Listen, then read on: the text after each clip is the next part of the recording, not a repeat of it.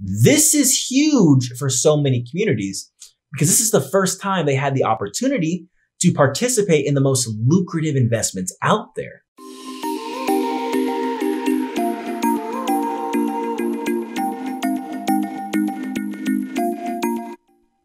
Mike Walsh and Orrin Michaels. Now, these names probably don't ring a bell, but in 2010, they each invested $5,000 into the seed round of this brand new company calling itself Uber Cab at the time. Name kind of sucks. Super glad they changed it. Obviously, the team wised up and we know the organization as Uber. So let's fast forward into 2019 when Uber went public. That same $5,000 that they each invested was then worth, pay attention to this one, $24,827,400 each. Yes, they each took $5,000 and turned it into $25 million over 9 years. That is an amazing, an outstanding investment by any measure of the word. Like Bitcoin, who? So many people dream of having a lottery ticket type payout like this, which leads them to do things like play the Mega Millions or the Powerball. What they don't know is that you're literally thousands, yes, I said thousands of times more likely to guess and pick the right tech unicorn. And unicorn, just the name for a startup valued over $1 billion. You're thousands of times more likely to pick the right tech unicorn than you are to win the over-the-counter lottery. So why do people do it? Well, obviously you don't know any better, right? Well, you know now. You know that all the real money is investing in these private companies, these tech startups early at the ground floor. Now that you have this information, you're gonna go invest in your Uber and live happily ever after, right? Well, historically, just having the information wasn't enough. To invest in these private companies, you had to be what is known as an accredited investor. And the criteria for being an accredited investor are as follows. 1, you have to either make $200,000 a year and have been making it for the previous 2 years and expect to be making it the upcoming year. Or 2, you have to be worth $1 million, not including your primary residence. So as you can see, that excludes pretty much everybody. Most people don't meet these criteria. So it's one of those things where people that were already established and wealthy got access to the best investments to make them more and more wealthy, while the poor just didn't even get to play the game. You know, the rich get richer, the poor get poor. But here's the thing. Things have really been changing. And in this video, I'm going to share with you ways that you can invest in these private startups without being an accredited investor. And the best part is it's all legal, so no jail time. So now that I've got your attention, please make sure you hit that like button to let YouTube know that you like this type of content so they know to push it out to a bigger audience. And it lets me know that you like my content as well.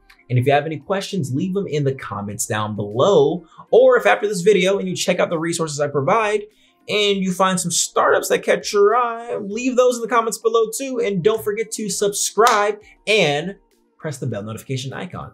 So let's get to it. So there's a massive shift in how companies are being funded in 2020. Well, I'm gonna pull it back just a bit. So crowdfunding for organizations was traditionally for physical products via sites like Kickstarter or Indiegogo. So some popular Kickstarter names that you may remember are the Pebble smartwatches, the board game Exploding Kittens, and those fidget cubes.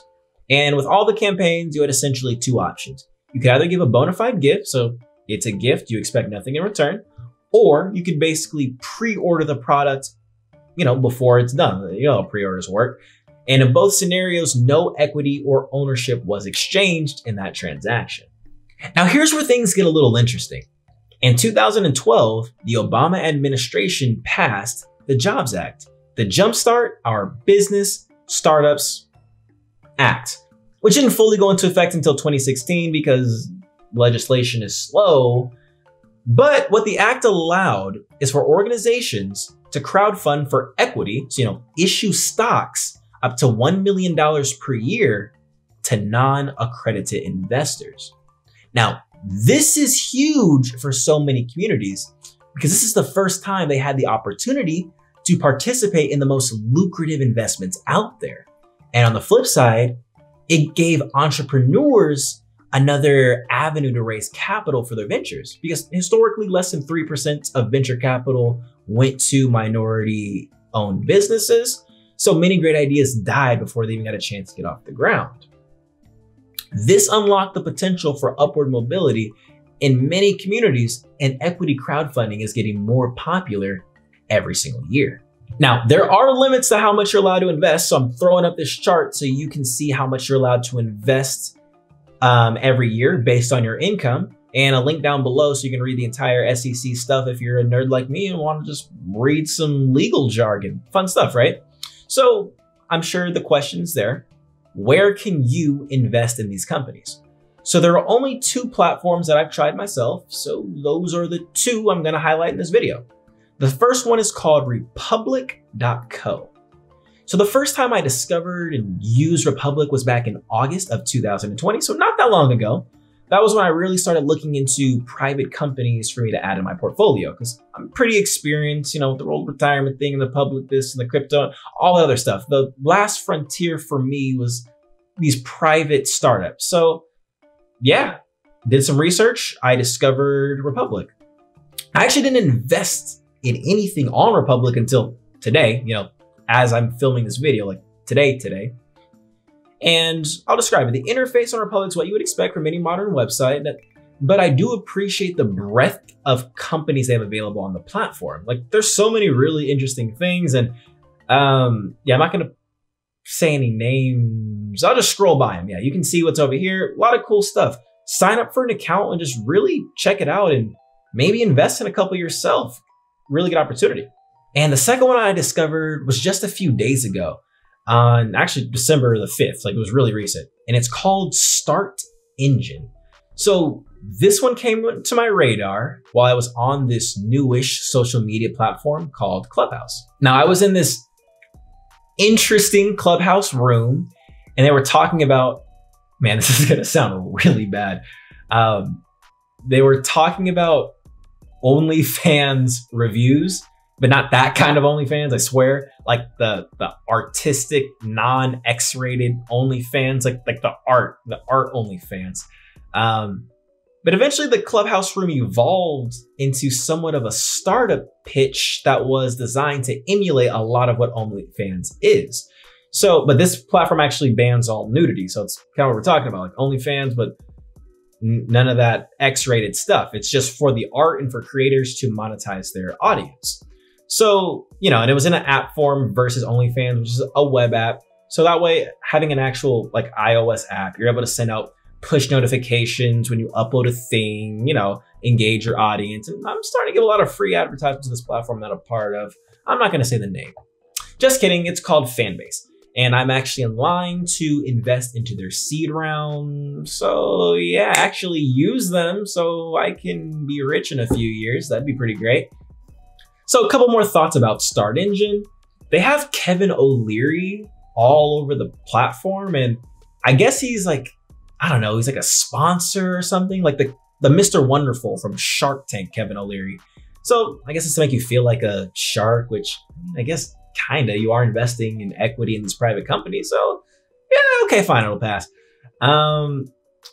Thing about it is, I guess like the website isn't as pretty as Republic in my opinion, which is kind of a surprise because StartEngine uses a lot of green, and green's my favorite color, as you can tell by the background that I choose and this green shirt that I wear in a lot of my videos now that I think about it.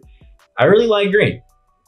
But yeah, another thing that was really interesting to me is both platforms allow you to invest using a credit card, which, yeah, my first thought was I don't like that because there are a lot of Twitter gurus going around right now telling people to use their credit card to invest in the stock market, which is honestly a terrible idea. Like, you should never do that. I mean, I've done it myself a few years ago, but it was to get a sign-up bonus while it was a 0 APR card. I would never actually do it on a, yeah, no, like I'm not paying the interest rate. But Actually, this one's for credit card YouTube, now that I think about it. This could be a way to hit a lot of these credit card bonuses, like for manufactured spin, because you could be investing in companies you actually believe in, hit the bonus, get the credit card points, and then a few years later, maybe get a giant payout. Huh. Food for thought, just thought about that right now. But to wrap things up, like I really love the changes that are happening in the investing world just as a whole. It's like more than ever, financial markets are becoming more accessible to the masses, and I love that. Like Robinhood led to almost every brokerage to remove their commission fees. More people highlight financial literacy than ever before. And now we have these platforms changing how startups raise their capital. So I think we have a bright future as a society ahead. Now, 2020 has been rough, but I genuinely believe that in a year or less, we'll get to enjoy some of the light at the end of the tunnel. So just keep pushing through, and do your best with the information I provided in this video. And if you have any thoughts or just want to say hi or just press F in chat, leave that down below because YouTube likes seeing comments. Literally just press F. Press F for respect and hit comment. Let's push up the engagement of this video. But yeah, until next time, you all have a great day and peace.